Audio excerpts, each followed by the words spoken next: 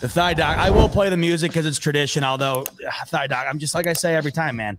But it feels like every time I bring you on, it's about somebody new. That's the problem. I'm not bringing you on to get an update on an injury. It's always something else. And this week, of course, the leadoff, it's Von Miller. Now, you know what's weird to me in this one, because thigh doc, when I was watching the game, I'm at the FAMs, and you got a million people talking during Thanksgiving. So the broadcast quality, or the broadcast audio rather, I wasn't listening as carefully as I usually do. So it kind of took me by surprise when I saw Von Miller getting carted off. And then, of course, you're like, come on, you can't catch a break these days on defense.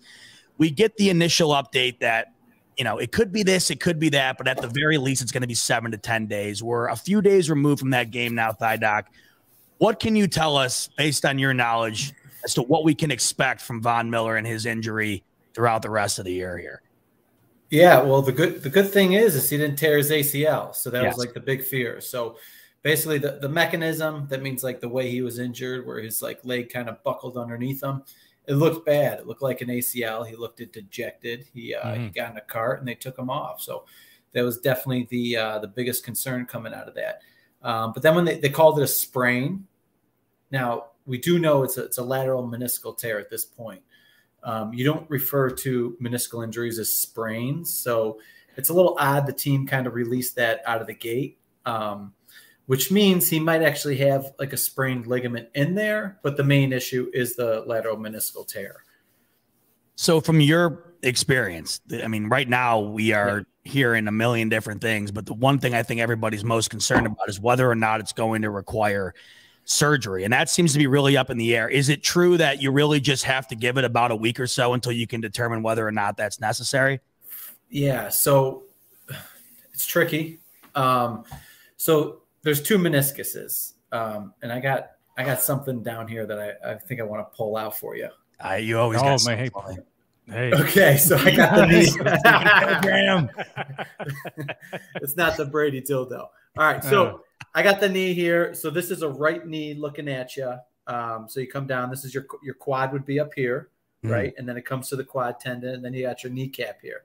So if I pull your kneecap out, you can see your kneecap there. So let's try to bend the knee, and then we can see inside the knee. So obviously down in this hand, this is your tibia, which is your shin bone.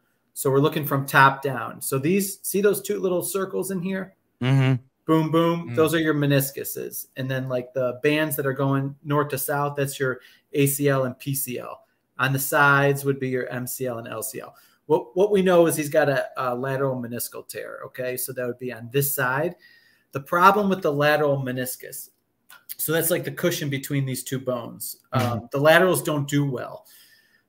So they're trickier. So that's why it's like, you had a meniscal tear. Great. Not a big deal. Oh, it's a lateral. So that's like, it's not as happy. So someone reported that he's going to need surgery at some point. So I think what they're going to do is they're going to take the first 7 to 10 days to see if the swelling can go down and if he could play through it. Now he's going to play through it. It's going to hurt. Yeah. They get swollen and they hurt. So like, that's the main side effects. If the knee isn't locking up, because that's another thing that can happen when you tear your meniscus. Sometimes it can flap over, it gets stuck in the joint, and then your knee locks up. If it's not, if that's not happening, and it's just pain and swelling, they can manage it. He could play, albeit maybe limited snap counts. He might not be he's probably not going to be 100% Von Miller, but you can get a nice snap share out of him, 20, 30% if the game's not a big one. And then, shoot them up and roll them out in the playoffs. I mean, I think that's what the team's looking for. But if the knee just doesn't respond well and it's just so swollen every time he runs, it hurts, he can't push off it, and you're looking at 50% of Von Miller, then it's not worth putting him out. They'll shut him down. They'll do the surgery. And now there's a huge debate. Well, not a debate, but there's a huge difference between the two types of surgery for a meniscus. So you want me to go through that now? Of course. All right. So there's a meniscectomy. That means they just trim out the damaged tissue. Now, you can come back quickly on a meniscectomy, but your long-term effect is worse. So they're basically taking that cushion out. They're taking the irritated tissue out, cleaning it out, resurfacing it. it's different how fast guys can come back with the lateral meniscal trimming, aka meniscectomy. But there was a nice paper done recently for elite soccer players, and the average is 7 weeks for a meniscectomy on the lateral side. And that would be the lighter end of the surgeries. That would be a surgery that gets him back quick. Okay. But it's not good for him long term. Because when you cut here's the deal. If you take some meniscus out of the medial side, your contact force goes up 100%. So that means these two bones are going to push down on each other 100% more, and you're going to start to wear out the cartilage. When you take it out of the lateral side, it goes up 200 to 300%. So guys wear out super quick when they get the lateral meniscectomy. Does that make sense? Yes. But he's 33. Right. Is he really going to play till 39? He's probably going to have arthritis in his knee around 39. He's going to have cartilage wear in his knee by the time he's 39, even if this injury didn't occur. So that's why they're going to check with other doctors, see what the leaders in the field want to do, what they suggest, and they'll make a decision that's right for him. But what I do know is that he's going to try to play through it. And if his knee can get through it, it swells up after the games. He can't practice much during the week, but hey, you're getting the finisher out there for 20 to 30% of the, third downs, 20, 30% of a game with all the big third downs, it's worth it. And then he can get it fixed in the offseason. Do you understand? I understand. On the same page. Cool. Now, the better case scenario for his career is to get a meniscal repair. So instead of coming and cleaning out that meniscus, they actually sew it together. The only problem is it's a 4 to 6 month recovery, more towards 6 months for football players. Because you got the first month you're in a brace, you can't bend the knee past 90 degrees because you got to let those sutures heal. You got to let it sew. It's like getting a scab on your skin. You got to let that sucker heal till the scab goes down. Then you can start training it. So ideal world, he can play through it and gets a meniscal repair in the offseason, which bodes well for him long term. Because he can get a meniscectomy right now, guys, and think he's going to come back in 6 to 7 weeks. And it can absolutely fuck his knee up. And we're talking potentially career ending. And now I know you're going to be like, oh, shut up, Al. That's not true. It is true. James Andrews put out an article. There is a fear that lateral meniscal tears can cause an end to a career. It depends who you are. The problem with that article is guys had also had ACLs in that study, and they looked at a wide spectrum of players. And they found that if you're a first or third rounder, you're probably going to come back. So take it with a grain of salt. I think the soccer one that's newer is a better predictor, 6 to 7 weeks. So that leaves us with a conundrum, right? Does he take a week and say, hey, let's just clean it up, make me feel good for the playoffs? Or does he go conservative for 2, 3, 4 weeks, says, shit, the knee hurts. I can't play through this. Let's clean it up now. Now, you just lost 3 weeks, and this is like at least a 6 week to come back from. The playoff starts in what, 7 weeks? Yeah, 7 weeks. Yeah. So, you're against a rock and a hard place. Do you make a decision that's worse for your long-term career just to get back for these playoffs? If you're going to do it, you got to do it now. Because if he waits a couple weeks, he's probably not going to be ready, and albeit maybe the Super Bowl he'd come back for. Or do you play through it and try to fix in the offseason? That's ideal. Or does he make the best decision for himself and say, hey, you know what? Shut me down. Give me the repair now. And then I'll be good for training camp. So it's actually quite the dilemma. Do you anticipate seeing him in the regular season again? Yeah. Yeah. Okay. He tweeted out, he said 2 weeks. I think he's hell-bent rehabbing this and trying to play through it. The question is it going to hold up? And we'll find out. Now, because there's so many different types of meniscal tears. Yeah. There's like a little one, a little radial tear. There's ones that go horizontal. And then as you get to the progressive ones that are worse, there's these terms you'll hear like bucket handle or root tears. Those are the bad ones. So those, I'm not going to get all into the medical jargon, but there's different levels of tears. You guys got your own lingo and stuff. I think it's extraordinary. You got your own. I got a question for you though, Thigh Doc, if you don't mind. Yeah. So is it possible for players to get a meniscectomy and then also get a repair done right after that? So if he decides right now he wants to get a meniscectomy, clean it out, be good for after 7 weeks, and then he's there for, like, to say, the playoffs, and then at the end of the year he decides to go ahead and get a repair. Can you do that or no? Never heard of that ever happening. And not an insult, but that is a great question. Yeah. But no, because the tear is going to be there. They're going to clean out the whole tear. Basically, if you look inside the knee, right, and there's like a it's hard to see on the screen. Just imagine one of those things has a little cut in it. Say I took scissors and snipped at it. They have to clean out like a big a horseshoe around that area. They just take that whole junk out. So that's the deal. Now, you know what's something interesting? This is interesting. It is so rare to get an isolated lateral meniscal tear. They usually tear when you tear your ACL, which is so it should have been way worse, like historically. It looked like he tore his ACL. I slowed the video down. You can see the knee shift a little bit. It wasn't a huge clunk though, and it was subtle. And it's grainy, and he's got high socks on, and you're looking from the front. It was kind of tough to tell, and that's why I kind of mentioned, possibly a patella subluxation. Because sometimes when your knee's bent and your knee's caving in, this kneecap can just rivet out and back in. That's called a subluxation of the patella. And that's what Mahomes had, I think, 2 years ago. He missed 2 games. Yeah. So. All right. Well, we got that out of the way. I mean, as always with you, I always feel somewhat optimistic, and then I also feel somewhat doom and gloom. But the fact that it's not the ACL, to me, seems like the overall optimism here, because at the very worst, from what that could have been, he wouldn't have been coming back until this time next year at the earliest. I mean, we've been dealing with that with Trey White for the last year. So that's good news.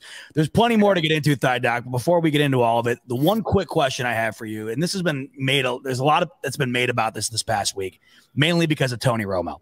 Everyone is saying that Josh Allen and his camp planted the info to Tony Romo to say throughout the podcast that his elbow is bothering him way more than we've been led on to believe. What is your personal opinion, not only based on all of that, but just based on his play and the fact that he's back in the brace again today for practice? What do you make of the whole situation surrounding Allen right now? And do you really think it's worse than we all believe that it is? Yeah, well, they've been laying nuggets for 2 weeks. They said it's all in his arm angle. So when he brings his arm angle down, it hurts. And when he throws over the top, it doesn't hurt. But he's probably more accurate on like a little bit of out. So he's probably changing his mechanics to support, not to support, but to avoid the pain in the elbow. I think his throws do not look as sharp, and I don't think they're as fast. That's anecdotal. I have nothing to measure it. That's just an eye test.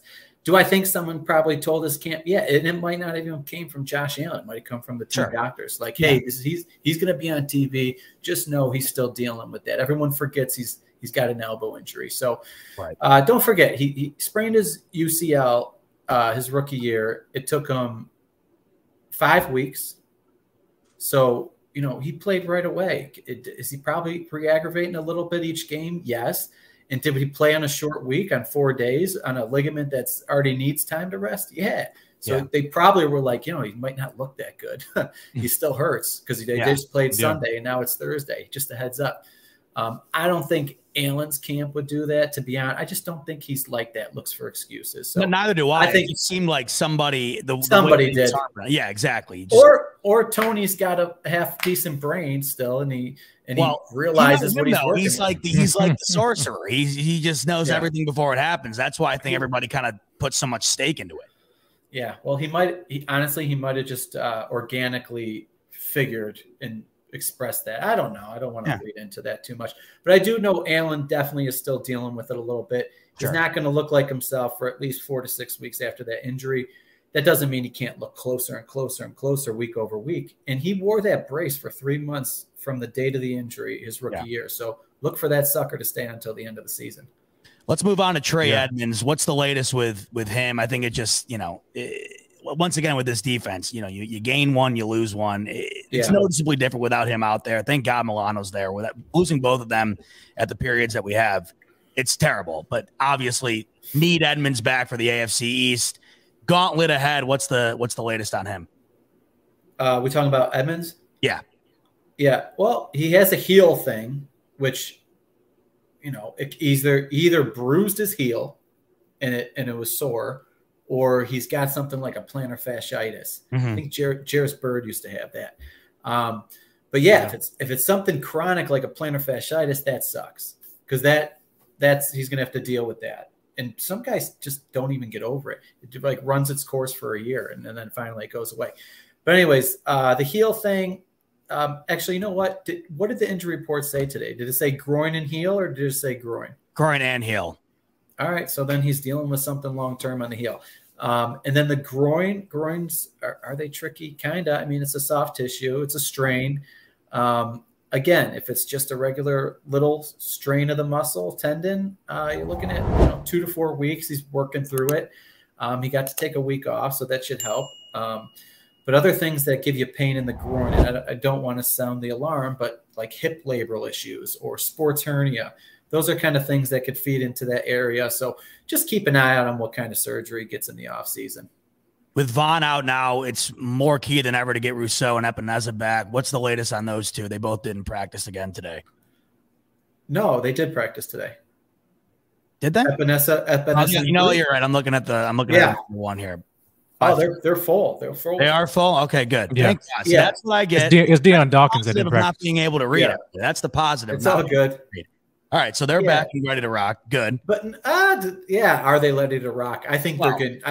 I think this game's big. This is being viewed as a playoff game, and I think any guys that were on the fence that might get a week off prior in the season are getting thrown into the fire here. Yeah, I think Groot. They showed a video. He had a high ankle. Guys, those could take 4 to 6 weeks. He's at 4 weeks now, going on 5. It's his first practice. He looked a little ginger. Can he fight through it? Yes. Can it get does it have a higher chance to get re-aggravated? Yes. Epenesa, he didn't even look like he got hurt in the last game, and he's got an ankle thing. He had 2 weird foot and ankle things that he hurt in practice last year that he missed games for. I don't know if he's got a chronic issue in there. I really don't, but it kind of looks like it because if he's not rolling his ankle and he's just planting on it and it hurts and then he's got to miss a game, that raises an eyebrow. Again, I'm not trying to be a Debbie Downer. All these guys deal with stuff, so this isn't anything new, but you're seeing some patterns with some guys. So, I think Groot, he's young. He's coming off a high ankle. I think that's like the scariest thing for the team and longevity of his career. And then Epenesa, he hasn't really reached his full potential. Sounds like he's got some ankle thing he's going to be dealing with kind of long term.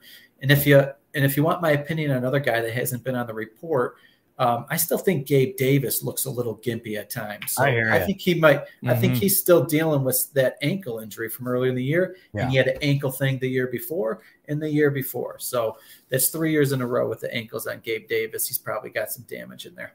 How about Mitch Morse? I know it looks like he's he's tunneling towards being back, but he's been on and off as well. What are your thoughts on where he's at right now? Yeah, he must have a real bad sprain in his elbow because he's been on the report all year. He only missed 1 game for it. And the game, he did get hurt. He played the whole game. So, I think he left shortly and came back. I'm not too worried about his elbow. Sounds like, it's a bad sprain. He's going to be dealing with it throughout the year, but it's workable. The ankle, I saw the video. I had posted a tweet about it. It's a low ankle sprain, so it's a lateral ankle sprain. Those are the best ones to have. The only problem is the way his foot stepped back and all the weight went on it. It looked like a pretty vicious one. So I'm not surprised he missed a short week, but he should be good to go this week, and I think he will be.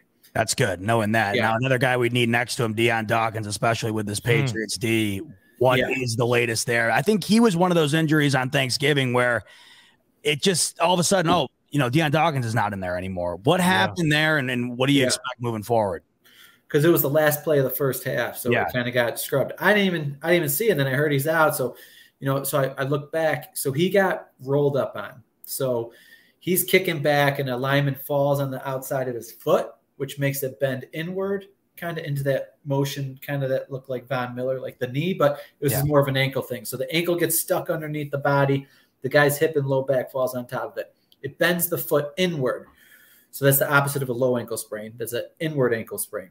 Okay. 2 things can happen when that happens. You could get a medial ankle sprain or you can get a high ankle sprain. And the only difference is like they both fold inward, but when you have a high ankle sprain, you also get a torsion to it, kind of like you're twisting off a bottle cap. So I saw the video. And then he's out for the rest of the game, and I'm like, shit, he's got a high ankle sprain. I looked at the video; it looked like a high ankle sprain. I tweeted it out like an idiot because it's Thanksgiving. I didn't realize he was on the sideline in the second half. And then, people are like, "Oh, you're an idiot. He wasn't even in a boot. He was in a boot after the game, but that doesn't matter. It's not like he was on a boot with crutches. He was on a simple walking boot. It's pretty protocol. But the fact that he was on the sideline and he was jumping around a little bit bodes very well. So I'm going to assume it was just a medial ankle sprain. Sorry to sound the alarm on that, which is usually like a 1 to 2 week recovery, and especially because the team called it day-to-day. So that definitely feeds into saying, hey, this is probably just a medial ankle sprain. They're a little worse than low, the lateral ones, but not by that far. So okay, if he does miss like 3 games, limited, coming back for the 4th, then it was a high ankle sprain, guys, just for the record. He's not going to definitely be missing some time there for Dion. Yeah, and they, the team handled the Ed Oliver ankle sprain a little oddly. Like high ankle sprains, you're usually taken out right away, but Ed came back after halftime, played two snaps, came out, then he was back limited at practice real quick with like a tape job.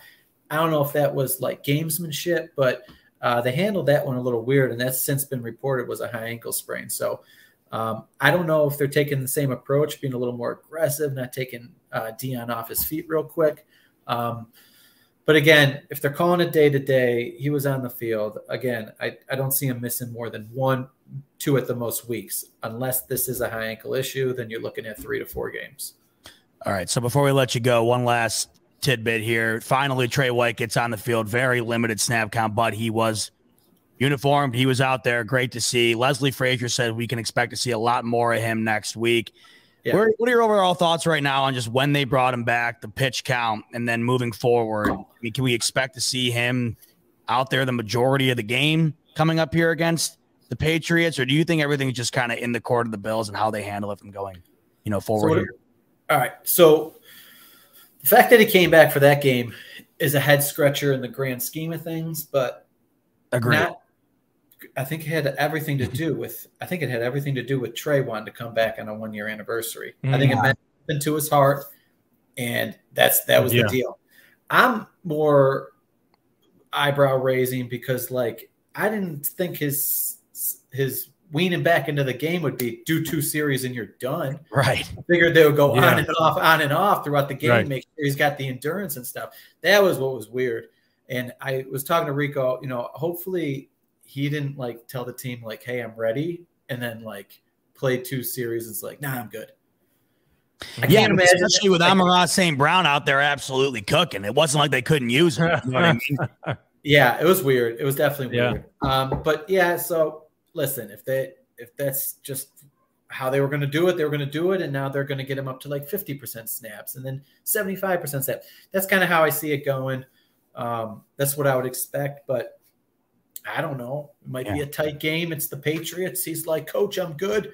Keep me out there. And then it's just Trey's back.